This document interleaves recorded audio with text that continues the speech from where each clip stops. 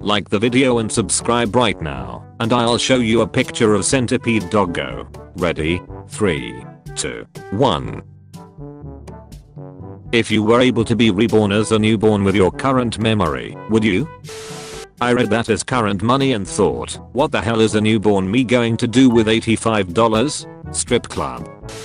Holy hell, other people think of this? I spend like 75% of every bus trip I make thinking about this. In my mind, though, the situation's a bit different, and also not possible. I get taken back in time to my birth with my current memories and knowledge, etc. It would be awesome and shitty at the same time. I'd have to wait again until I could drink. People would treat me like a child, even though I'd have a mind far above a child's. I'd be really lonely, all that. I would, though, be a god amongst people and have a huge head start which would allow for a much nicer adulthood. I'd also be taken back in time, so, you know, I would be rich with investments and whatnot. I've been thinking about this as well, but more and more have been asking myself, what would I do with my future knowledge? I know when many of the major events would happen over my lifetime. Things like hurricanes, earthquakes, other disasters, wars, terrorist attacks. These are all things I could warn everybody about. But should I? Should I warn everybody about 9/11? How would that change the future? Would I be able to accurately predict anything after making a change like that? And what if I didn't? What if I said nothing? What kind of a person does that make me, that I would let people die when I could have saved them? Too many questions to ponder. I can see it now. Me, 3-year-old body in a supermarket parking lot. A lady just fell down, clutching her chest, still conscious. Nobody does anything. I, or 3-year-old, yell call 911. I run up to the lady and tell her to take some aspirin and relax. Some guy, not taking me seriously, says, and why is that, little man? Hehehe. I tell him it is a NSAID that will block the activation of thromboxane. He doesn't know what that means, but is thoroughly impressed. She is so amazed she has a heart attack. I begin CPR. However, my current body is too small to transfer enough oxygen or do chest compressions. I look at the man, and he nods in agreement. I talk him through how to do CPR. I run into the store and ask for an aid. The store clerk laughs and says, I don't think a little guy like yourself should be playing with big people toys. I say, a woman just had a heart attack outside. Maybe if you did your goddamn job you would know what was going on. So, stop wasting my ducking time and give it to me. We establish a heartbeat. The ambulance arrives and takes her to the ER. Everyone is standing in awe at the 3-year-old. The government takes notice in my intelligence and supports my enrollment in a university at 5. I become the next to G. Hauser. I lose my virginity at 12 to a supermodel. You pop out of the womb. You're instantly more intelligent / knowledgeable than any other being we know of that's ever been born. You don't cry like a little bitch after the doctor slaps you. You stare that mother ducker in the face. Maybe you attempt a wink. You have arrived. Infancy sucks, but you demonstrate to your parents that you are a god. Building blocks? Duck that. You're replicating the Eiffel Tower. As soon as your legs develop the physical ability to walk, you walk. No trial and error bullshit. One day you're not walking, and the next day you are. You demonstrate this to your parents by moving around the house in increasingly intricate patterns, flailing about like a machine gun victim while trying to hit little plastic toys above your head is for pussies. You practice meditation techniques while sitting in your crib. It takes around 2 years for normal babies to start stringing together rudimentary word combinations. As soon as you acquire the physical capacity to articulate words, you demand of your parents language books on English, French, Mandarin, Cantonese, German, Russian and Spanish. While your brain is developing, you take full advantage and learn the shit out of these languages. Going through high school again. Duck that. By the time you're 2 you'll be recognized as an unsurpassed genius. By the time you're 5 you'll be accepted into an elite university on full scholarship. Once you graduate, you do whatever the duck you want. The world is yours. This perfectly articulates why I fantasize about this scenario every day. I would be the world's youngest PhD. Also, can you imagine going back to your teenage years, But instead of being all awkward, you had the confidence and intelligence you have now. You'd have such an edge when it came to the opposite Shreks. I don't know about you, but I'd become the world's most infamous pusshound overnight. It could be somewhat boring / annoying for the first 12 to 13 years. Then, the payoff. Things would definitely pick up once you graduate college and have that out of the way. Well yeah, living's awesome. Being dead less so. Plus I could eat way more bacon way more often. If I knew I'd be tossed into a baby when my heart gives out. A true man would eat more bacon, no matter what the cost.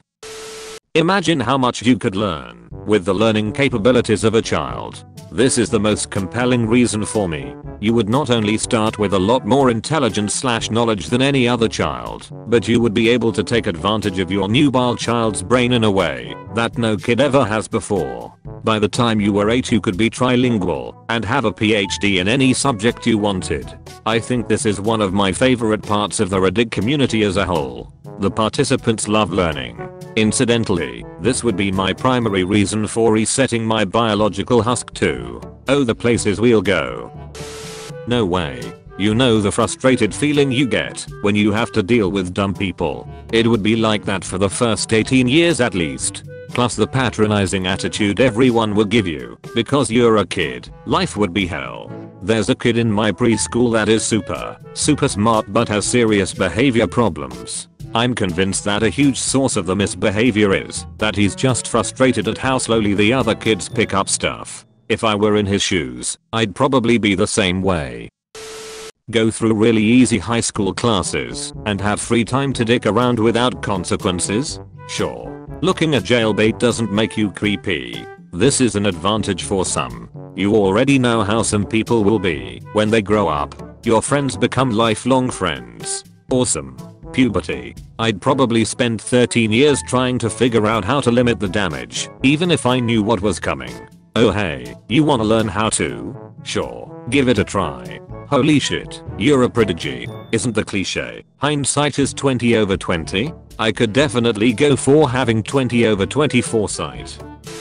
I'd do that shit in a heartbeat. I'd spend the first 5 years doing exactly what I do now. Shit, eat and sleep, and spend the rest of my days being a boy genius with an insatiable taste for models. You don't think that given 5 years of such a sedentary life, that you would lose a lot of the information which would make you a genius?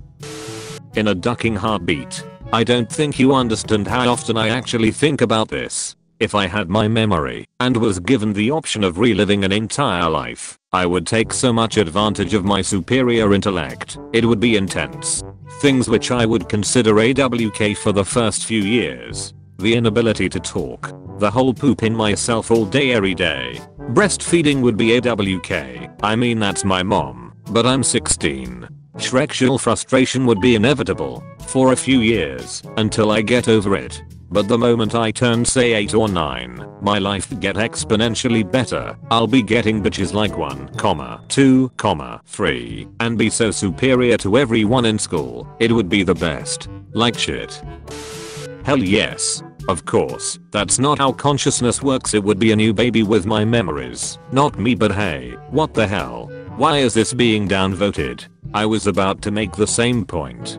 Transferring memories from a person who is about to die is not the same thing as continuing that person's conscious life.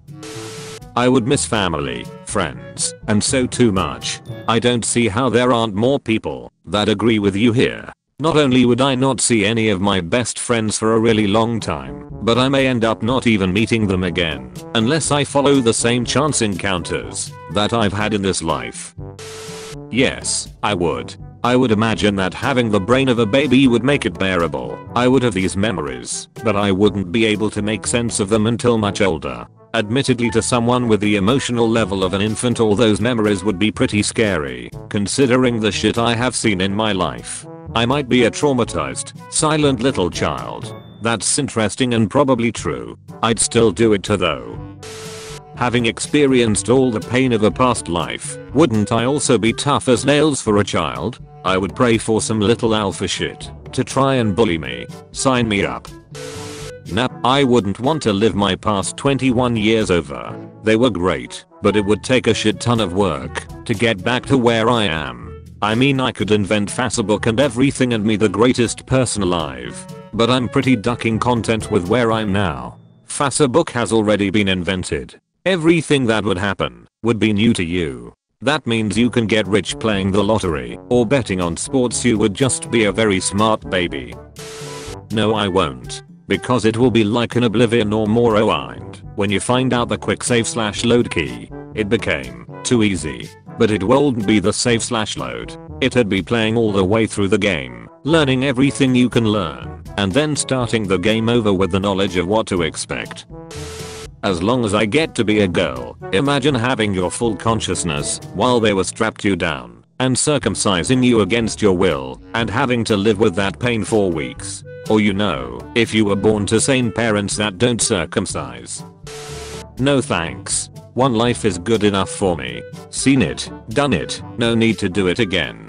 I have no fear of death or illusions that life is this super grand thing. Life ends, everyone dies, big deal, so what?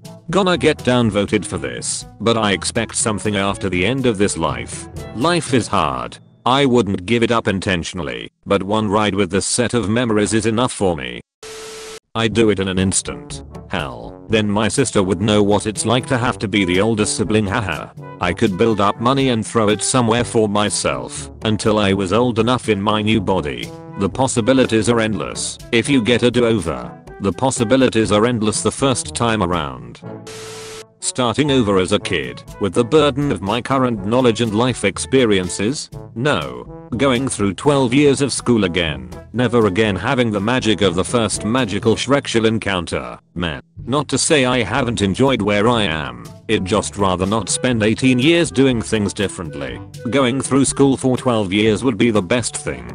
It's basically dick around all day with minor work. Much better than a job. Do I have to do it right now? Then no. I could not leave my wife and children without a husband/father, and I would never choose to not have them in my life. Now, if my kids are grown and you give the same option to my wife so that we start life again together and skip the schooling/college/etc and just live a life together, then hell yes, I would do it. I've thought about this for as long as I can remember, and I've just recently changed my mind. No, I wouldn't replay my life if I had the chance. Lots of reasons. If anybody cares, then they can ask. I don't see it like replaying your life. It's more like being armed with experience. You would still have to live and grow, but you would just have deeper insight into things that were happening. You wouldn't be tempted to touch fire. You would know the consequences of many things that you would normally learn through trial and error. Not saying you wouldn't make mistakes, but you could have a good head start at the second go round. Assuming your parents didn't smother you in the crib for being weird. I probably wouldn't, if only because it would be a lonely life. I'd never see my new parents the same way as I did my original parents. Same goes for siblings and other family members. Everyone I came to know and love in my past body would be dead well before I get a chance to relive my adult years. So no, I probably wouldn't go with it. Theoretically, if you were reborn with your current knowledge, then all of your tacit knowledge would be transferred to dear newborn 7-ounce baby you, right? Doesn't this mean your motor skills and linguistic abilities would develop ridiculously quick? Everyone would think you're one of those genius Brazilian babies. Okay, yeah, I'm in. Yes, yes, and yes. I'd be in college at age 7, mother ducker.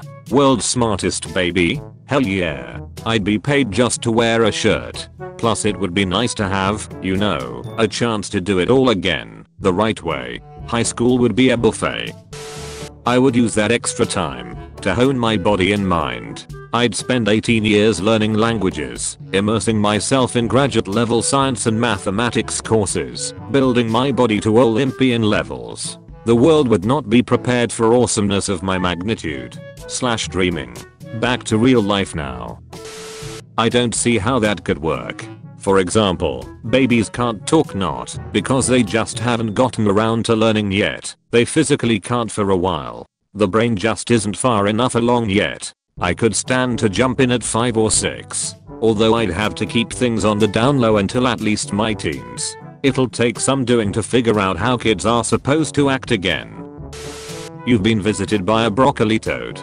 From now on your broccoli will always turn into a real toad, unless you comment, "I don't eat toads." Thanks for watching. Do not forget to subscribe for more daily videos.